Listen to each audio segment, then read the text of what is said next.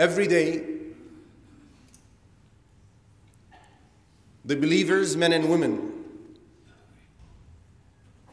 tens of times utter or recite two of the names of Allah Azza wa Jal. Ar-Rahmaan, Ar-Rahim. These are two names that we have to recite in every single rak'ah, in every single salah, whether it is one of the daily obligations or an optional salah. Besides the times that people recite them or utter them outside salah. And these two names, Ar-Rahmaan and Ar-Rahim, are extracted from Ar-Rahma, mercy. And they are both intensive forms of Rahmah, of mercy. However, Ar-Rahmaan is more intensive than Ar-Rahim. When the scholars spoke about Ar-Rahmaan and Ar-Rahim, the two names of Allah Azza wa Jal, they listed a few differences between them. They said, for example, that Ar-Rahim is something that is special for the believers and will take place, the mercy will take place on the day of judgment. Whilst Ar-Rahmaan is general, it encompasses believers and disbelievers alike. And the form of rahmah, of mercy from Allah Azza wa Jal upon the disbelievers is in the form of giving them health, giving them sustenance, and so on and so forth. Which is, of course, much less than the mercy of that given to or bestowed upon the believers.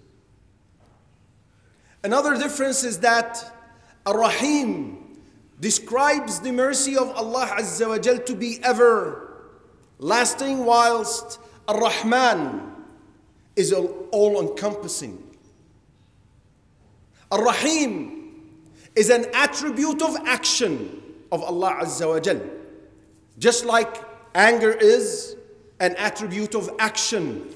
Al-Istiwa, rising above the throne, is another attribute of action. Whilst Ar-Rahmaan is an attribute of essence. Just like Allah Azza wa Jal is Al-Ali, Al-Azim, the Almighty, the Great, the Exalted. All these are essence of attributes of essence of Allah Azza wa Jal. Another major difference between these two names is that you can describe a human being or something other than Allah to be Rahim. You can say, so and so is Rahim, merciful, but you cannot, it is not allowed in Islam to say, so and so is Rahman. But you can say he is Rahim. Talking about the mercy of Allah Azza wa Jal is heart-soothing. It's so comforting. It's so reassuring to the heart. It is so comforting to know that Allah Azza wa Jal took upon Himself to be merciful. Allah says, كَتَبَ عَلَى نَفْسِهِ الرَّحْمَةِ. He obliged Himself to be merciful. And not only that, He made His mercy prevail over His wrath and anger. In the book of Al-Imam al-Bukhari, the Prophet ﷺ said, before Allah Azza wa Jalla had created His creation, He wrote. The scholar said, it's either that Allah Himself, the Almighty, wrote or commanded the angels to write. He wrote, Rahmati sabaqat ghadabi. My mercy prevails over my wrath. Subhanallah.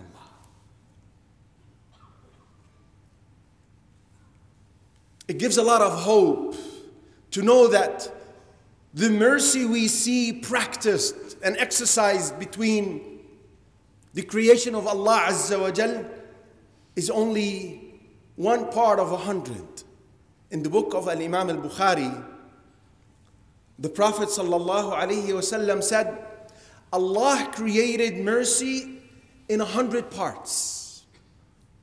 He held back 99 and sent down one part, by virtue of which people have mercy amongst themselves, and even wild beasts, where you see a mother raising her hoof lest she might harm her baby. One part is all it took for all of this mercy. And it is distributed amongst mankind, jinn, animals, birds, insects, fish, everything. Only one part. And the 99 that Allah held back for the day of judgment. How merciful will Allah Azza wa Jal be? How can anyone lose hope? How can anyone despair in the mercy of Allah? Allah is so merciful that He is more merciful on me and you than our own mothers.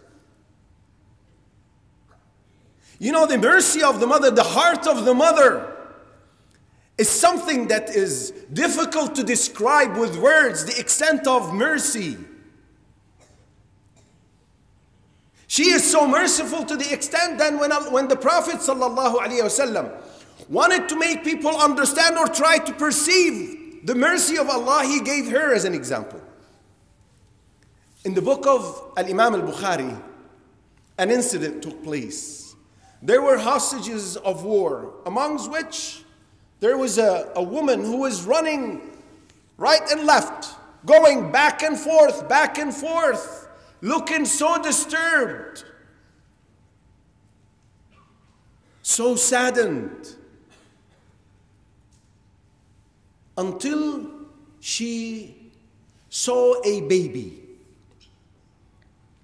She grabbed that baby and stuck it to her breast and started breastfeeding and suckling that baby. Now, listen to the following dialogue between the Prophet ﷺ and the companions. The Prophet ﷺ turned to the companions and asked, do you think that this mother would throw her baby into fire? The response wasn't yes, no. Immediately they said, Wallahi, by Allah, she cannot. It's not that will she or will she not. She cannot. Wallahi la taqdir. She cannot. How can anyone think that she would or could? Then the Prophet ﷺ said, Allah Azza wa Jal is more merciful with His slave than this mother is with her baby. And that's why a famous statement said by some of the Salaf, when he was asked about reckoning on the day of judgment and accountability, he said, I would not like or prefer that my mother would be the one who would hold me to account on the day of judgment, because Allah will be more merciful on me than her. You would think naturally one would choose his mother, you know. How can she harm you? She's the mother, described by the Prophet ﷺ the way he did. But they said, no. You got it wrong. Allah is more merciful. So I would prefer that Allah holds me to account than my mother would.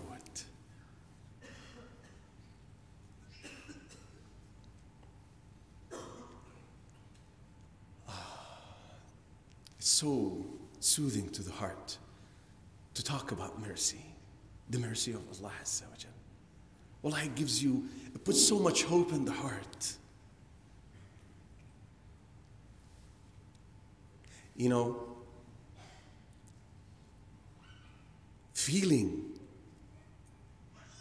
the mercy of Allah is in itself a mercy from Allah Azza wa Jal. Hoping for the mercy of Allah, having this hope in your heart that Allah will be merciful is another form of mercy. Expecting, thinking good of your Lord, expecting Him to be merciful is yet another form of mercy. And only a deprived, miserable person is the one who doubts the mercy of Allah Azza wa Jal. We ask Allah's mercy. أقول ما تسمعون وأستغفر الله. What are the effects of learning about these two names? What is the impact of understanding, believing in the mercy of Allah Azza wa Jal?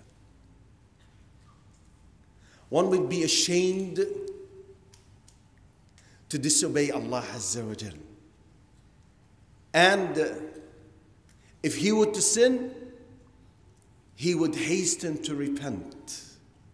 You see, people naturally don't like to be seen by other people in a dispraised position or doing something wrong, right? Well, Allah is worthier, as the Prophet ﷺ said, and this is reported by Imam Abu Dawood and classified as sound by Al-Albani. He said, "Inna Allah ahaqqu an yustahya minhu minan nas." Allah is more deserving, Allah is worthier to be bashful and ashamed of than it is with people. You're shy in front of people, you're ashamed to do something wrong in front of people. Well, Allah is worthier, more deserving. Another thing is that it would make a person merciful with others. See, the principal relationship between believers is that they're merciful amongst themselves, as Allah had described them in the Quran. رُحَمَاءُ بَيْنَهُمْ. They're merciful amongst themselves when they deal with one another.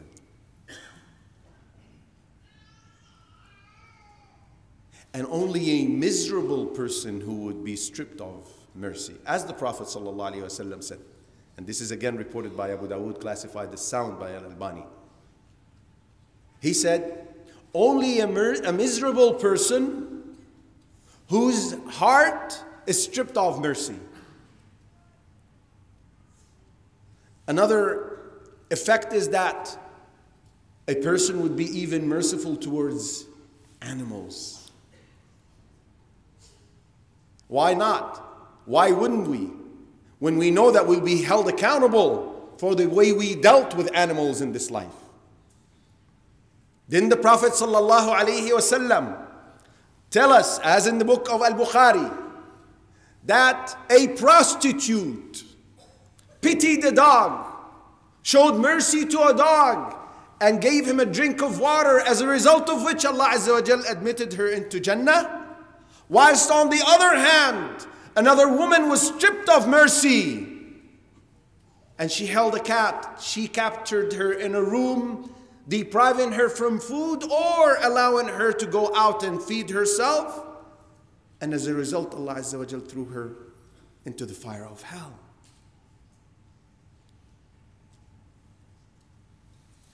Love. How can you not love Allah Azza wa Jal when you know that He is so merciful? By nature, mankind have this tendency or inclination to love and appreciate those who are kind and nice to them. When someone does you a favor, you feel obliged, you feel that he deserves to be treated well, well, all of this mercy of Allah Azza wa Jal forces His love into our hearts. When you think of the extent of mercy Allah Azza wa Jal has and will have. And finally, hope.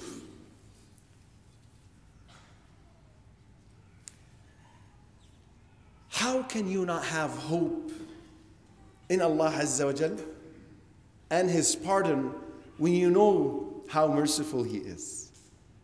Al-Izz ibn Abd as-Salam, may Allah have mercy on him, said, when one thinks of the mercy of Allah Azza wa Jal, he will not help but have hope in Allah Azza wa Jal. You want to know how much hope a person will have when he sees or realizes or hears of the mercy of Allah? It is so much to the extent that a disbeliever will still have hope in Allah's mercy. In the book of Imam al-Bukhari, the Prophet ﷺ said, and listen to this. He said, if the disbeliever knows how much Allah Azza wa Jal's mercy is, he will have hope that on the day of judgment, Allah Azza wa Jal will be merciful with him. A disbeliever. How should our situation be? However, and with this I conclude, we need to remember that Allah Azza wa Jal said, Inna rahmatallahi qareebun minal muhsineen. The mercy of Allah Azza wa Jal is near to those who are muhsineen. Al-Muhsin is a person who is pious, who adheres. When he deviates, he hastens to go back. That's why Al-Qurtubi said, it shows lack of manners with Allah Azza wa Jal when someone intentionally sins under the pretext of Allah is merciful. Yes, we're fallible, we make mistakes. But don't continue to do so under the pretext and justify your sin by saying, oh, Allah is merciful. Because Allah Azza wa Jal is also severe in His punishment. We ask Allah's mercy. Allahumma ya Rahman as-samawati wal-ard wa rahimahuma. Allahumma aghfir lana dhunubana wa israfana fi amrina wa thabbit aqdamana wa ansurna ala al-qawmi al-kafirin.